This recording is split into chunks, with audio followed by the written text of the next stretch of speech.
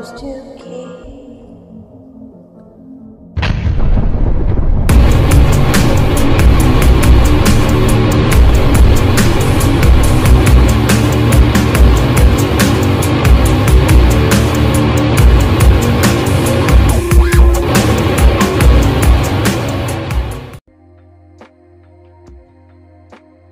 Good evening, everyone, and welcome to another edition of this Revolution podcast. I'm your host, Jason Miles. I'm going to get right into it. Let me bring in my co-host, my homie, my dog, Mr. Pascal Robert.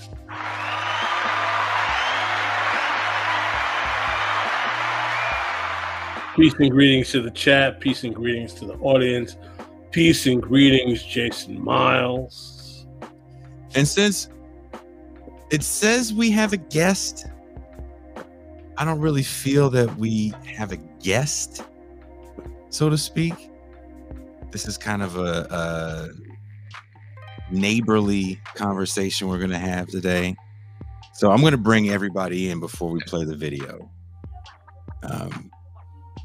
So coming all the way live from a secret bunker somewhere in the great Northwest, he is the Deep State Cuba.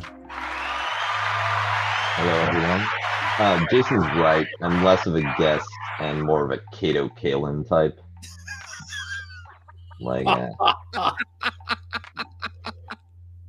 I'll eat your cereal. I'll even finish the milk and I'll just put it back. An empty bottle, an empty carton. That's the official dick move of all dick moves, by the way. And you know, I'm gonna bring this next gentleman in. You may know this gentleman from a recent clip we just posted. He is the official shit starter of the left, the white instigator, black issues. Derick Varn. Derick Varn in the house. Hey.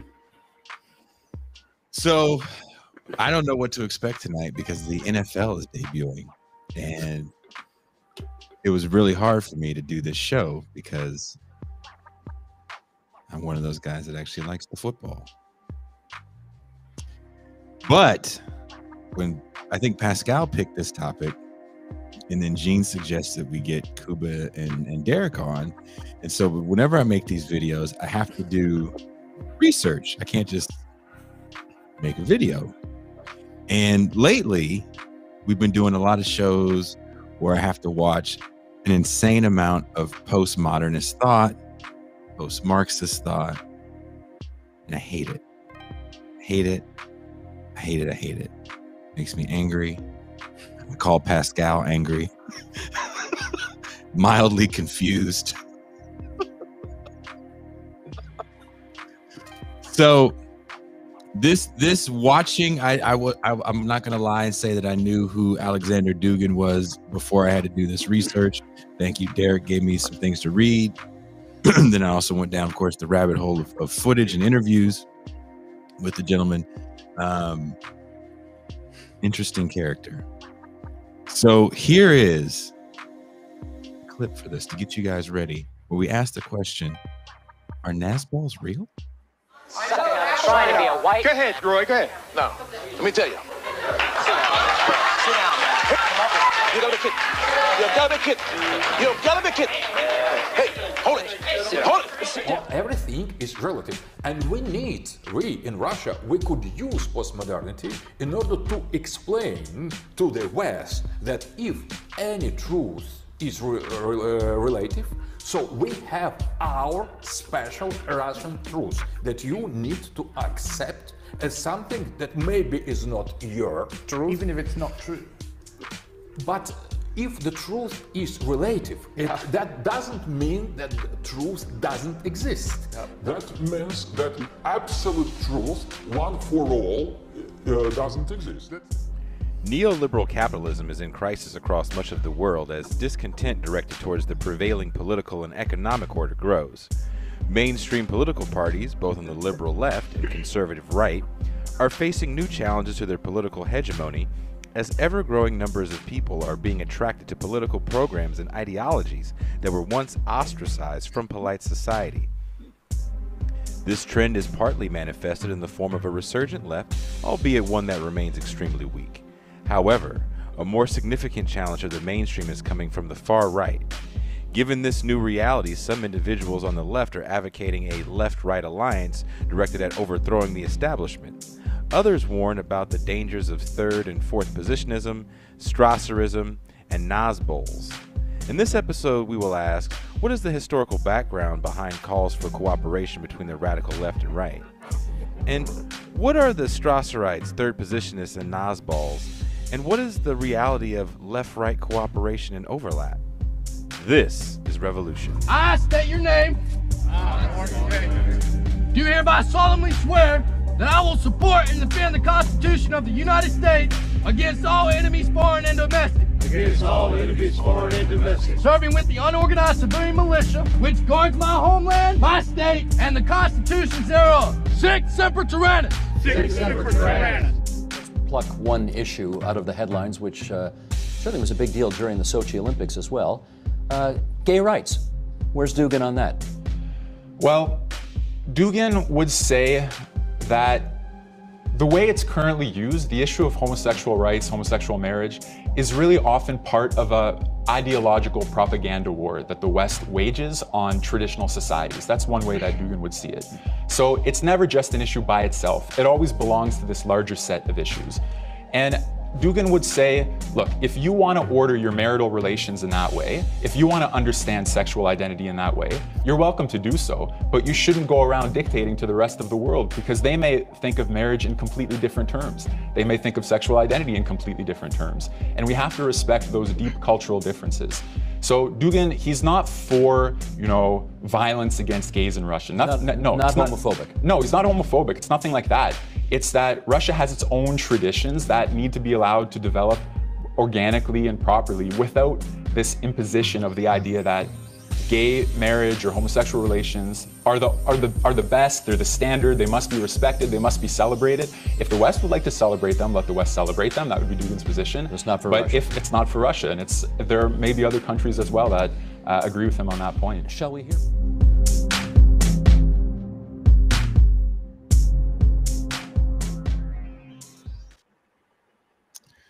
Okay.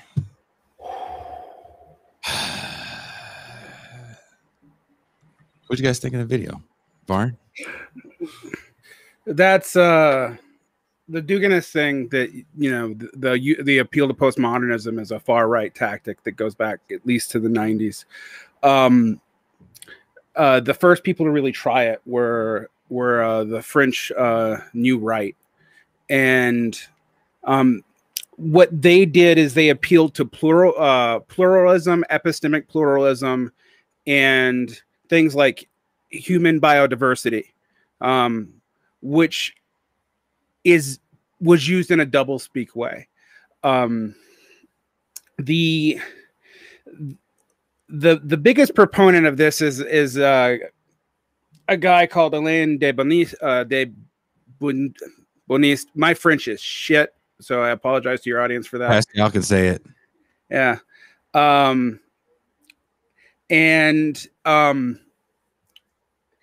He started pushing this around like in the American context around a book called On Being Pagan, which was an attempt to use a mixture of postmodernism and pagan resurgence to develop a kind of anti-liberal identity. Now, Dugin doesn't come out of that, but they're in dialogue with each other. And Dugin's an interesting figure, and he is, despite his postmodernist talk, he's also known for going on places like Alex Jones. I'm a little bit hesitant to ascribe to him the kind of dark majesty a lot of American liberals do, though, because they didn't notice him until Trump. And by that time, he'd actually even already lost his position at Moscow University for being too extreme. So the right. But sorry to interrupt you, but do you think one of the reasons why he was on Alex Jones is because he kind of got pushed out and that was the place that would take him at that point? I do. Like he wasn't as welcome on RT. He also, however, has been very interested in for a long time in making inroads into anti-imperialist left media, and by encouraging national Bolshevism and Red Brown alliances in Europe explicitly. Not so much in the United States. And the reasons for that are complicated, partly because of his specific form of post-fascism. Fourth positionism is based on Eurasianism, and he sees the U.S.'s geographic position as a kind of ideological competitor that's automatically hostile to any form of like what he would say organic nationalism. But there's like a long history here, and it's not one that you can just like drop down into like I'm doing right now with Dugin. Well,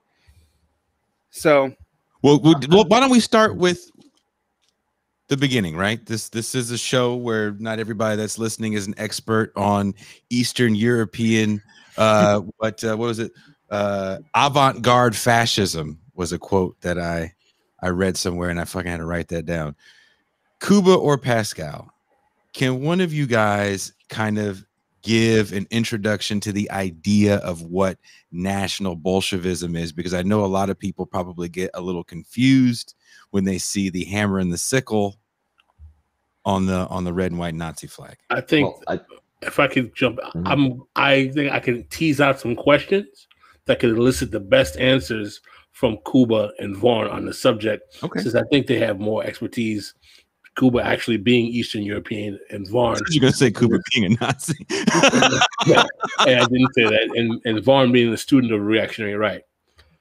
Oftentimes, one of the mechanisms that the right wing tries to do to escape its accusation of being reactionary or fascist is to say, well, the Nazis were socialists, and try to ascribe that ridiculous trite appellation to the left. What often becomes an obfuscation by those who try to respond that Nazism was a right-wing ideology was the way in which there was a flank of Nazism that was left, that was purged, particularly Stasserism, and there was a kind of attempt to implement a kind of statism, a left statism into Nazism that was purged because actually Hitler appealed to the capitalists. If you gentlemen can you talk about the early stages of that left flank of Nazism that was killed and how it constantly became a ploy of reactionaries and nationalists to appeal to particularly disaffected men, to appeal for their need of a nation state to kind of support them in the age of neoliberal capitalism. So can we go from there and kind of move on to how those themes are consistently recurring? Is that something that you guys can do for us, our audience? Sure. I'm happy to try that out, but I would actually go even further back because I think that a lot of the heart of this kind of third positionism, whether it's national Bolshevism or other incipient far right movements, is something that Americans especially have a great deal of difficulty contextualizing, because in the United States, conservatism is associated with the right flank of this kind of liberal constitutional order, which has some very reactionary, very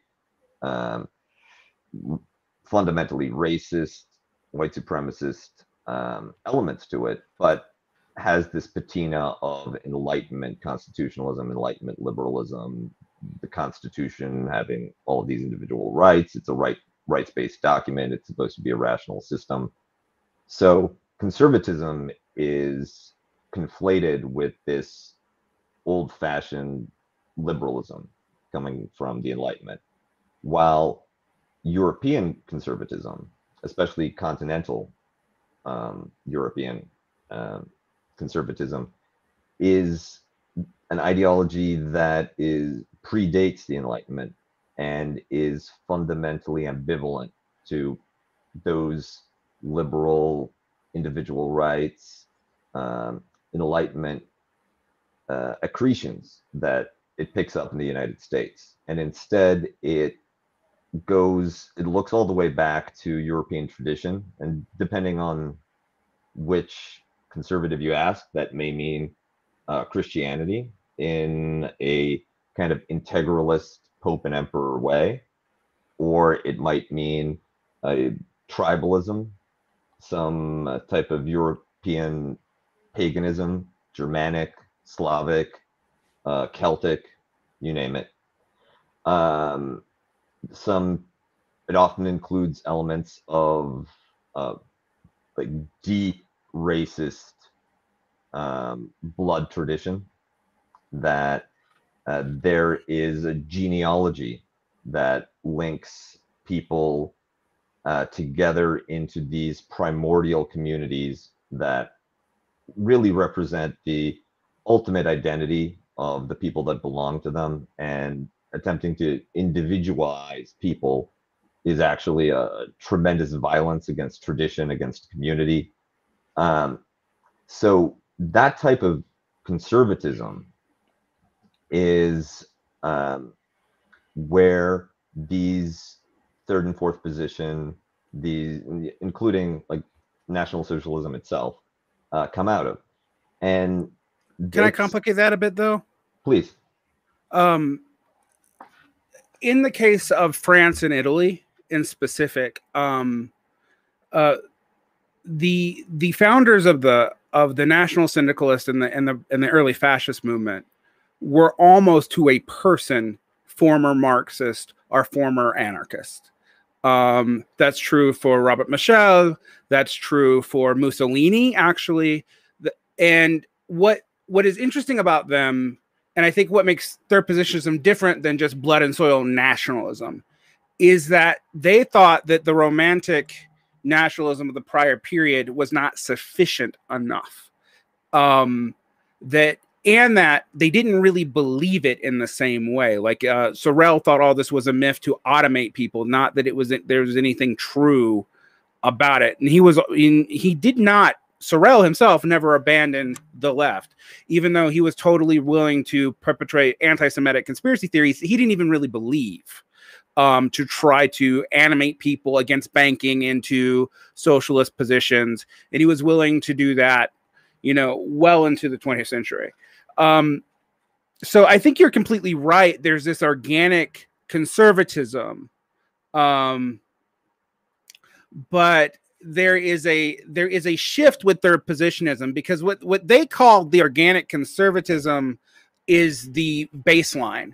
Then there is the first ideology, the first position, which is liberalism. And then there is the second ideology, which is socialism, communism, etc.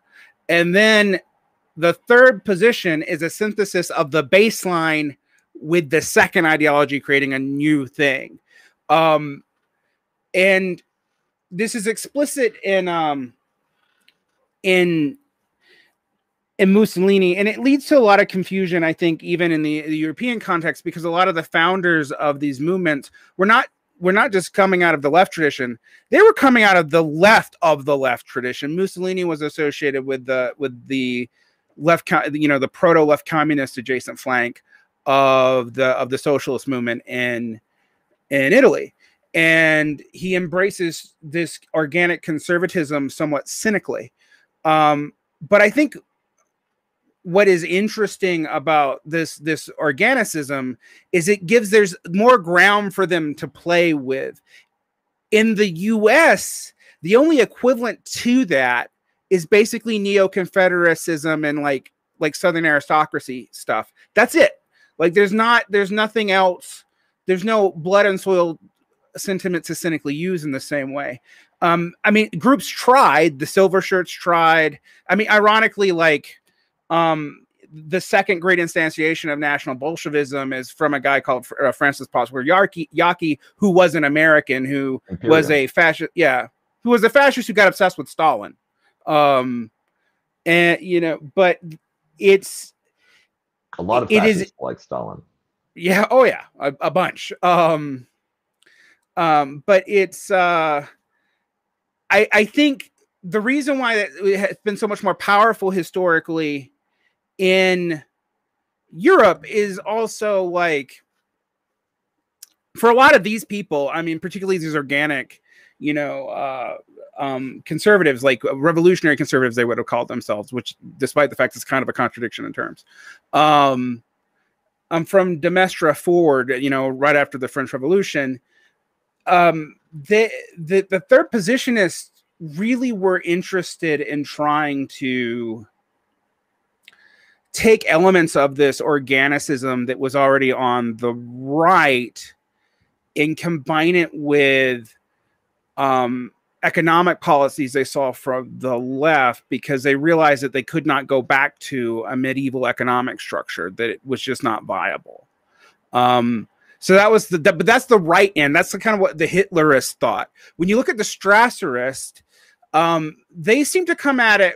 A lot of them really are sincere nationalists, sincere national chauvinists. They really do believe that their race and specifically by their race, they mean their ethnicity. Like they don't mean white people in general. They mean Germans.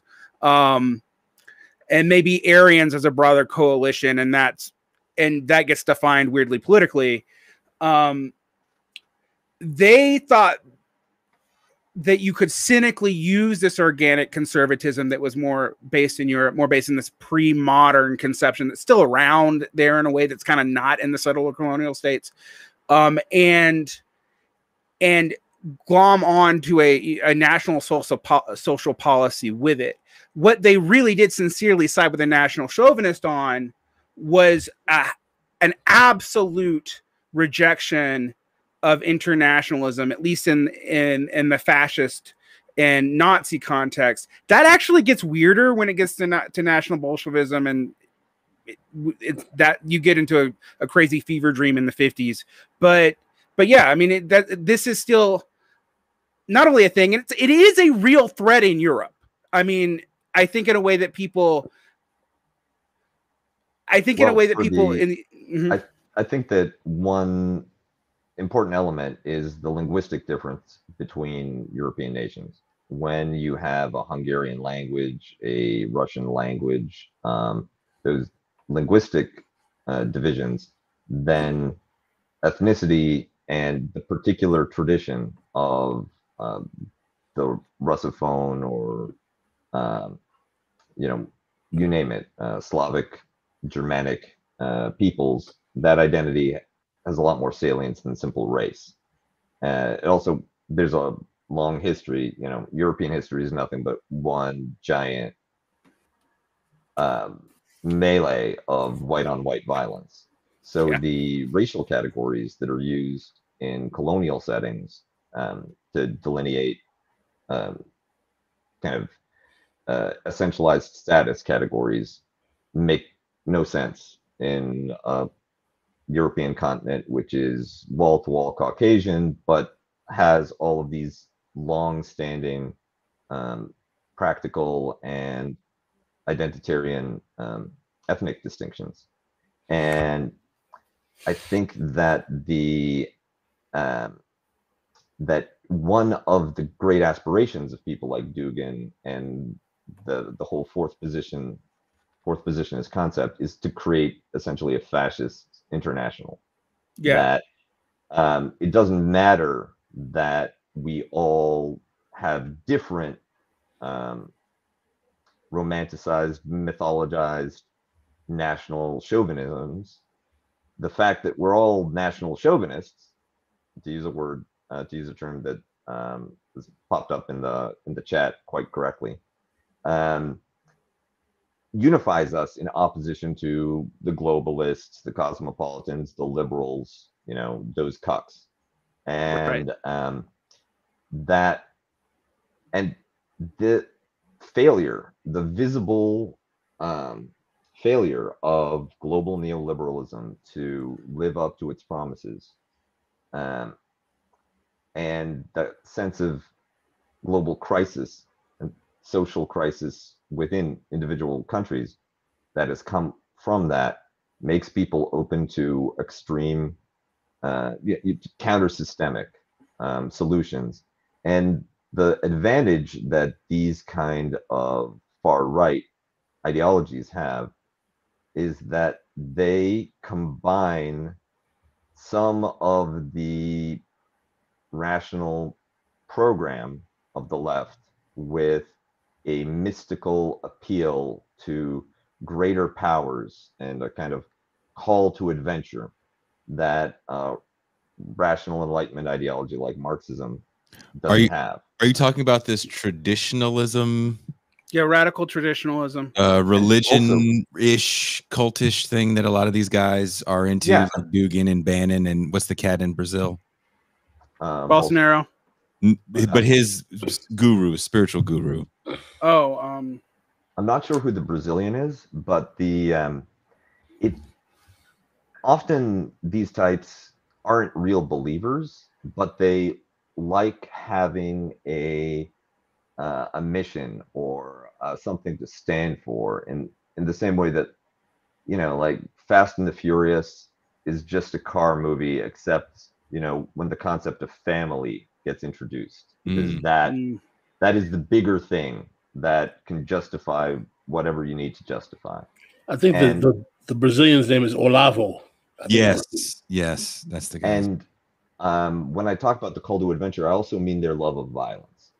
So the that, like ISIS, and ISIS has a lot in common with these fourth positional movements. There's a, rather than promising a better future, the fascists promise you a glorious struggle, which might, in fact, probably will kill you, but that's okay, because it's more important than you are. I'd like to interject here, because this is a theme that we've tried to talk about in the past, but I'd really like to really plug into this. How much of this discourse, this kind of traditionalist fascism, if you will, is rooted in masculinist insecurity, or the need to masculine reformation, or or how much of it is really about or cover for the desire to rehabilitate masculinity. I see that kind of discourse is very prevalent in the American reactionary right, and I'm finding out that it's also somewhat prevalent in the European manifestations of the reactionary right as well. Is this really an attempt to supplant the phase of American capitalism to provide stable living conditions and economic paradigms for large segments of working class men, white, black, or otherwise, and that inability being filled with the vacuum of, you know, a crypto fascism? I think it was Lenin who says that fascism is simply capitalism in decay. That's not that's a false quote. Okay, not to be rude, but it's a false quote. I think that you're absolutely correct. There's a quality to liberalism that, and this is the place where a lot of the far-right movements get their juice. Liberalism in this global capitalist variant is very comfortable being woke and standing up for feminism, standing up for women, standing up for LGBT rights, standing up for racial minorities. So, and it doesn't have any sympathy for losers in the marketplace. If you're a male that belongs to the majority group and you're entirely conventional in your outlook, and you just want to have a family like, you know, you imagine your parents had, then if you can't earn in the market, if you don't have that value to your neoliberal masters, well, there's nothing for you. You know, just go and die. While the people who triumph in the marketplace, that belong to formerly marginalized groups are held up and celebrated. And the LGBT sort of gay rights package of, you know, gay marriage, pride celebrations,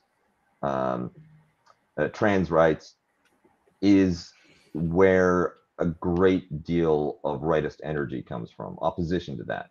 And I think that's because it's a place where the left and liberals can agree that there's a kind of a room for progress, and it's highly threatening to traditionalist males, while the far right movements are very comfortable making opposition to those rights, opposition to that package of policies, a centerpiece of their appeal. So what's interesting about the modern third and fourth position, and specifically the modern ones, and we can go back and talk about Stasserism and all that and why it gets abused on the left. This has become a very easy target to throw at people, by the way, because just by talking to me, but you are now 2 steps removed from somebody in one of these movements, just so you know. So now Alex Reed Ross can write an article about you. But I mean, I was 1 step before I started talking to you. So okay, so maybe you're now double to 1 step. But the issue here is there is both an appeal to a masculinist ideology and to like national revitalification, and you see this over and over again in these movements, both the conservative reactionary movements prior to third positionism do this too. Like the German nationalist movement was really big on pushing ideas of national agreement. The Italian fascist movement talked all the time about how Italy was the proletarian nation of Europe, and was cut out. So national agreement is put into, masculinist ideology is put into. However, it's also important to remember that historically the third positionists were more willing to grant suffrage to women, sometimes even over socialists, which is a complicated subject that we'd have to get into. They rarely ever did it, but they would promise it because they also wanted to include women in this sphere of national revitalization, which is a little bit different from what you see amongst the kind of people who are attracted to this now. The idea that most of these people are poor, either in the United States or in Europe, is kind of a historical liberal myth. They tended to be downwardly mobile. But in the case of both the fascists and the Nazis, and if you do demographic studies in a lot of these far right movements in Europe now, they tend to be what we would call petty bourgeois explicitly, and petty bourgeois that's uneducated. So there is a correlation between uneducatedness, but not. But I think also a lot of the energy and a lot of the leadership comes from the reactionary elements of the intelligentsia that have nowhere to go. You can't be it's hard to be a conservative professor nowadays. Try being a white nationalist professor at most universities. Right. And I mean, yes. Well, in Canada, it works real well, apparently.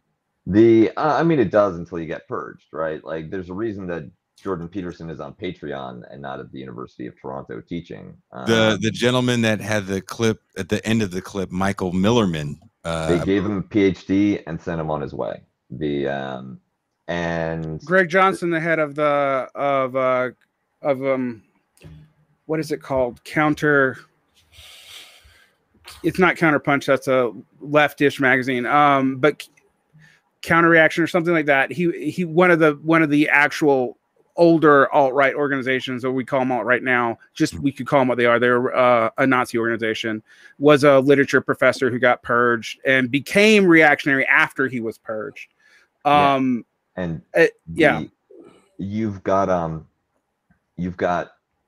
that group together with the most intense of the old guard country club racists that provide the intellectual direction and the capital for these kinds of movements. Because for those particular individuals, the anti-egalitarianism of third positionism, fascism, allows them to reconstitute their identity as a kind of aristocracy in waiting. That and that aristocratic impulse that we are better, either because of genetically or because of some characteristic of will, that we're going to take what's ours because we're better, is an important part of the appeal as well. The rejection of equality, which is a hallmark of socialism. I would go ahead, Derick. Yeah, well, we're getting into the equality thing, which we could fight over for days. But the interesting thing about a lot of these people historically, and this is, you go to Otto Strasser, the more left wing of the two Strasser brothers, to Edward Lemanoff. And I wanted to read a quote from Lemanoff that said, Lenin lacked the insolence and honesty to declare that only a party of talented misfits is capable of carrying out a revolution. Yeah, so Edward Lemanoff, which you see a lot of these people, is they actually do start off not just as leftists. They start off as part of like the standard leftist organization, even like Otto Strasser. Joined the SPD and also joined the Freikorps almost immediately, as the right wing of the SPD was kind of, crypto encouraging the Freikorps to go and purge its enemies to the left. It's one of the great sins of the 20th century in the Bavarian Soviet, which ended the German Revolution, probably destroyed if you want to trace it back far enough, it's probably the beginnings of the end of the USSR at the beginning. So you have this history there, but there is this irony in all these people where you have an appeal to elitism and an appeal to an egalitarian national subject. So it's class collaborationist explicitly, so that you can have both this aristocratic element, but not an aristocratic element that is in competition with its own, in quotation marks, proletariat, that they have a role and they are also better than, whatever national group you want to suppress. And when the Nazis, it's not just Jews, it's also Slavs, it's also Gypsies, it's also like, it's everybody. It's everybody, because even the other Aryans are like degenerate Aryans. So, well, if even, and also that all of those inferior peoples, right? All of the untermenschen, the nationalist defined lesser groups are what will allow your proletariat to become aristocrats. Because once you have your plantations, be they in Pretoria, be they in Polonia, be they in Texas, every white man, every Aryan can be a master, regardless of how humble their particular origins may be. Well, the question I want to ask, really, in terms of the practicality of all this coming down to today's times, is that, number one, for figures like Steve Bannon, does he actually believe in this rhetoric or discourse, or is this a means to an end of a different variation for him? Is he actually trying to mobilize some type of broad kind of white identitarian masculinist movement around this type of traditionalist discourse? Is he just throwing up trial balloons? Second of all, do we actually have a faction of the left, or leftists, because I don't believe we have a left, of leftists that are trying to reach out to these reactionaries out of some kind of ridiculous notions of a red-brown alliance? And is the even idea of having right-wing populists ridiculous off the bat? If you guys want to tackle all three. Yeah. I would say it's hard to know what Bannon actually believes, but what I would say is if he believes in a kind of third, fourth positionism, it's actually the Catholic one, which is a corporatist integralist positionism, and more related to this older form of reactionary conservatism that will use race actually as a proxy for religion. And which, but this gets complicated in the case of Catholics because you have this whole thing with anti-Latino sentiment. In the case of the populist right in America, what I would say is that with Trump, we saw American right-wing thought become more European, ironically. That it resembles a lot more of what you would see in a Berlusconi, in a I think Berlusconi probably is the analogous figure. Yeah, maybe a Boris Johnson. I mean, Trump. Wait, Varn, can you say it again? That's a very interesting formulation. I liked it. Say it again for the people in the back. That with the rise of Trump, we saw American conservatism become more European. Yeah, American conservatism became more European in its appeal. It lost interest probably because of the contradictions that accrued under the Bush administration and neoconservatism in the fig leaf of liberalism. Partially also because, and I think Pascal, you actually pointed this out to someone else on a different show on this channel, that this group of conservatives no longer have any familial thread to like the old aristocratic New England, proto-bourgeois and bourgeois that has made up the leadership of the country until basically Barack Obama, and even Barack Obama had a little bit of a tie to it. So, I mean, through his mother's family, but that's kind of over now.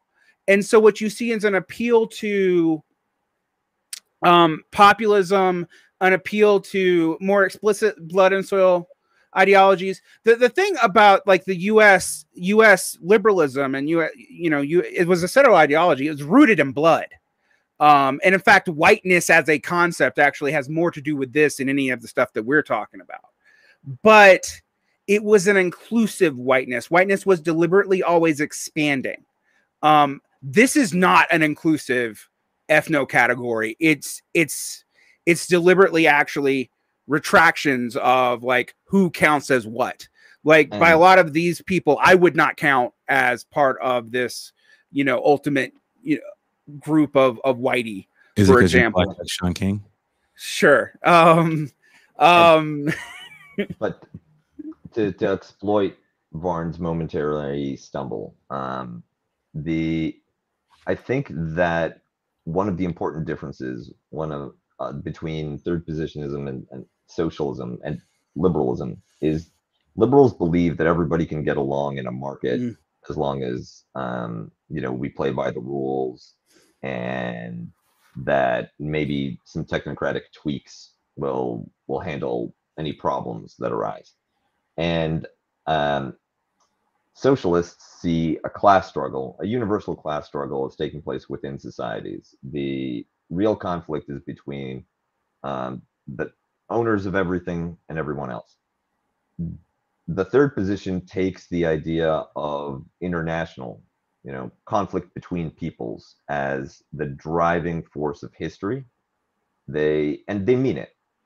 A lot of what I think Bannon is preoccupied with, and people like Bannon, even if they don't go in for all of the trappings of, like Bubba racism, it's going to be, how do we make our nation great and strong so that we can fight the other great and strong nations like China? And because China has a greatness and a strength that the fascists respect, even if they hate it for racial reasons, or they take its communism seriously as a ideological club. And that leads to a hostility towards a liberalism that erodes solidarity within the nation. We can't have a capitalism that corrodes, that separates the worker from the American, or the ethnically correct worker from the ethnically correct owner, manager, landlord, you name it. But because we need to concentrate on the fact that we're going to be fighting these other nations, and if we don't, then either through war, overt conflict, or through immigration, or through what they would call cultural degeneracy and what everybody else might call multiculturalism and not being a dick, those outside alien forces are going to dissolve our people. You know, Jews will not replace us, that kind of thing, and white genocide. And these are real preoccupations. They're not faking it. That's what they're worried about. And if you belong to a small European nation like that, as a Polish person, I speak Polish. Having settled in Canada, I don't know if any children I have will speak Polish. It's a country of 40 million people that's aging. A lot of people move out. This, you know, it's possible that in 100 years, no one will speak Polish, because why would you? If you're Estonian or Hungarian, the prospect of your cultural distinctiveness through no necessary hostility or great calamity, but just through the regular workings of social and economic forces, that cultural tradition is going to go extinct. And some people find that extraordinarily alarming and worth a fascist style mobilization to reassure themselves that it won't happen. Well, regardless of whether or not we want to adhere to the veracity of that quote on Lenin, it's sure it might be a fake quote, but it actually has truth in terms of praxis regarding what's actually happening, and that capitalism is basically in crisis and fascism is developing in its collapse, or its crisis, I should say. Right, we don't want to be predeterminative in saying capitalism is collapsing. But that being said, you know, what exactly does that mean in terms of the capacity for these reactionaries to formulate a kind of international movement? I mean, I think that C. Derick Varn said one of the most fascinating things I've heard in a while. It's analysis that I actually have not heard. And if Varn, if you got it from somebody else, you better cough it up, because I'm not trying to give you this much credit for something that you didn't make up your own.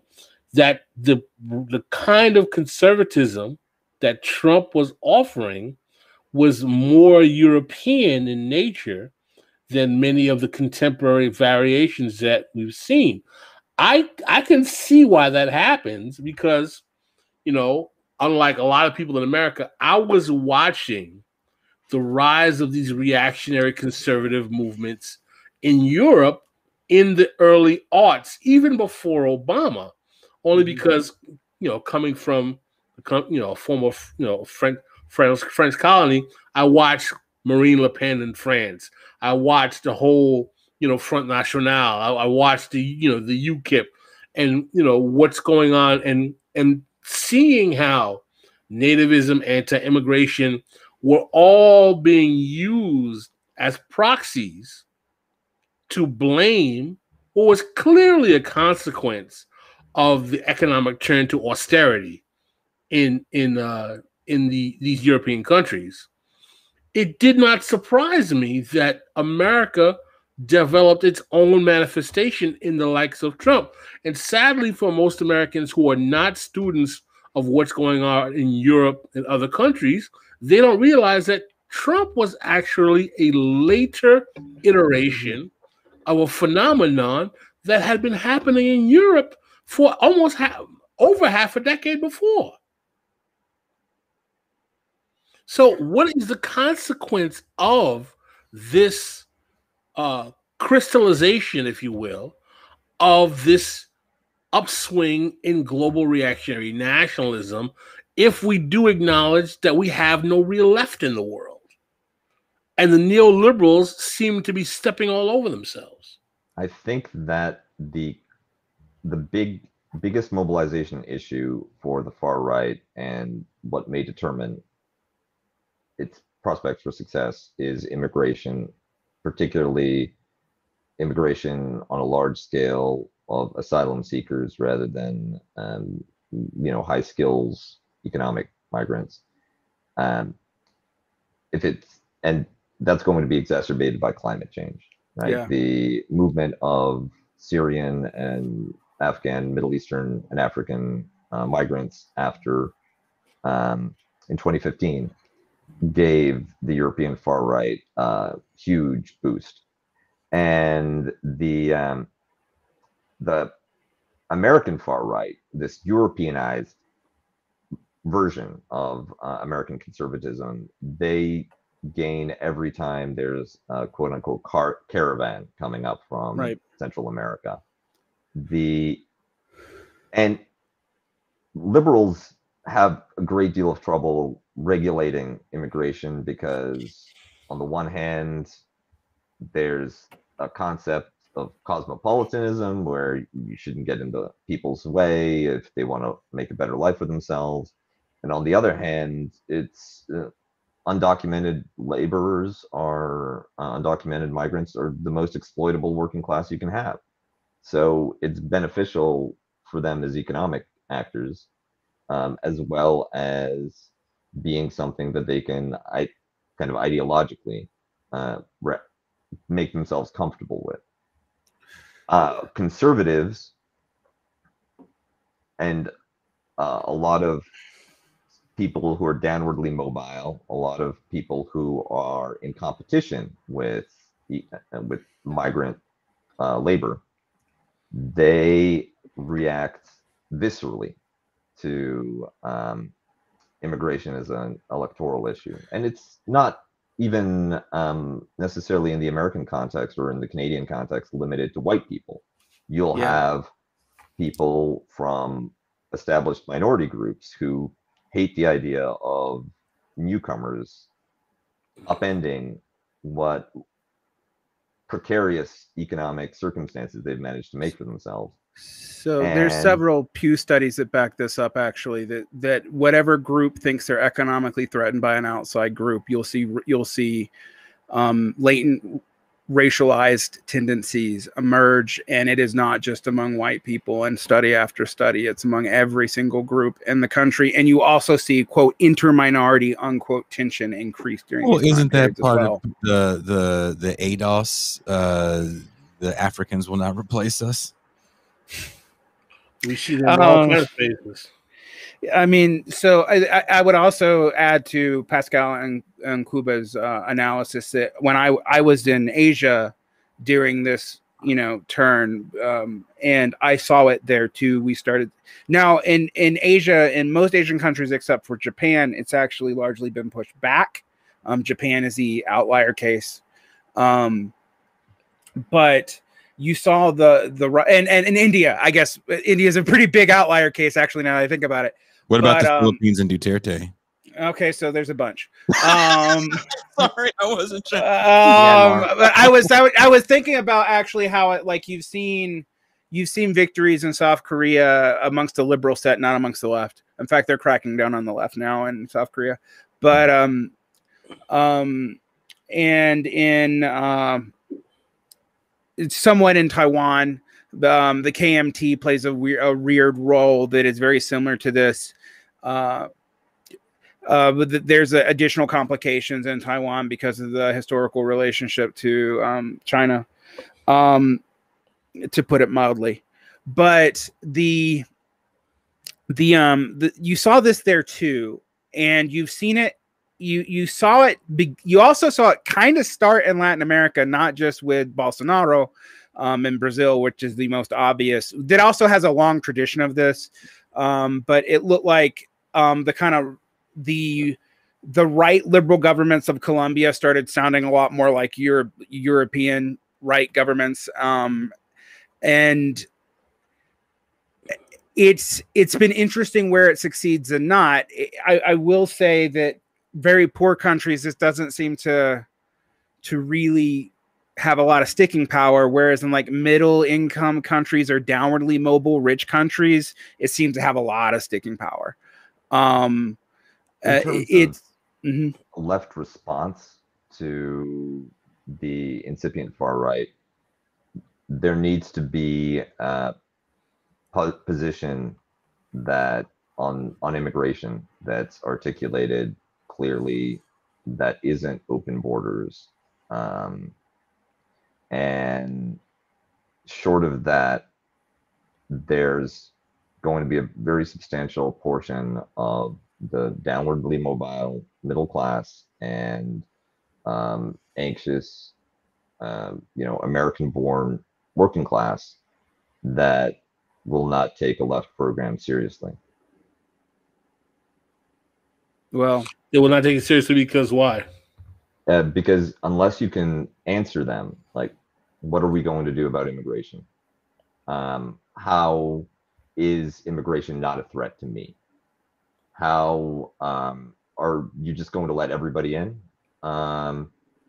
If there isn't a reassuring response there, then the feeling will be that socialism is for the global huddling masses yearning to be free, and not for people who are struggling domestically. Well, no, you're basically damning Americans as being innately reactionary and assuming that the nation state. You don't? I don't think this is just the United States. I think this applies. This is you ever been to the UK? You ever seen? Oh no! So what you're saying is that this is the case in Europe primarily, but not particularly just the United States as well. No, I'm saying this is the case everywhere. Anywhere. Yeah. Anywhere. You ever been to France? Japan, Germany? South Korea. I think China. I want to Greece. Okay, I want to push back on some of this framework because the social democratic nonsense is getting on my nerves. But you yelling at me on my show? No, I actually completely agree. You have to address what people say about immigration and how it's going to respond to them. I totally agree with that point. What I disagree with is the idea that we're going to have to placate in doing this nation states, because frankly, that's a failing proposition right now. Like, it won't work. These nation states aren't viable enough, particularly given what they've been based off of in the past, to continue at their current state of prosperity forever, without a whole lot of other stuff that's going to exacerbate the need for refugees to move. So you can't like say, oh, we need to have this thing other than open borders. Okay, fine. But what? Because the option is we can just keep our nation states the way they are. That's not viable. Yeah, it really is not long-term viable. I mean, like Canada's a sitting duck eventually for the United States just to roll over the border and take it. You're fair enough. However, there's a very deep pool of people who will hear, let's reimagine nation states, let's abolish nation states, and they'll reach for the AR-15. I haven't seen a persuasive response to the problem of immigration, to the question of immigration, especially, and I'm expecting there to be a tremendous amount of refugee flows caused by climate change, and I don't think that we have a framework for accommodating that reality, and there's going to be a default of liberals hand waving, and ultimately the far right is going to just start killing people, and that'll be the start of Act 5. Well, on that note, we are at an hour. So before Derick yells at Cuba, and before Pascal yells at everybody for yelling in general, if you haven't done it, become a patron. You can see the next half of this, which is going to be very much no holds barred. Because right now, these guys are trying to tone it down. I don't know why. It's like we all do this. So everyone's like, okay, we got to be professional for the first hour. That's why Pascal's been so quiet. He's trying to be professional. The second hour. If you want to see that second hour, there's only one way. Become a patron or know me personally. One of the two. Derick, Cuba, are you guys ready? Yeah. Just try to stop me. He's literally got a pin in the point he wants to make. That's why he doesn't want to talk. Derick doesn't want to say goodbye right now because he's like, I got to keep this thought in my head because I got some fire for Cuba's ass. That's fucked up, Derick. I just want you to know that. No, I'm actually a comrade. We're both hyper pessimistic on some of the things we're about to mention. So I'm with three of the most pessimistic motherfuckers in the world. I'm not pessimistic. I'm just even keel. Negro, please. You're the most pessimistic motherfucker out of everybody on the screen right now. Oh, here we go.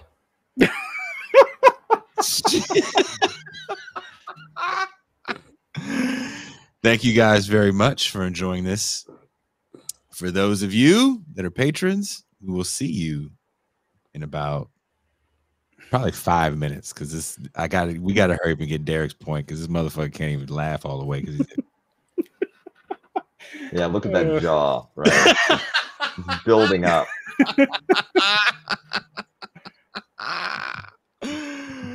All right, guys, and we are out.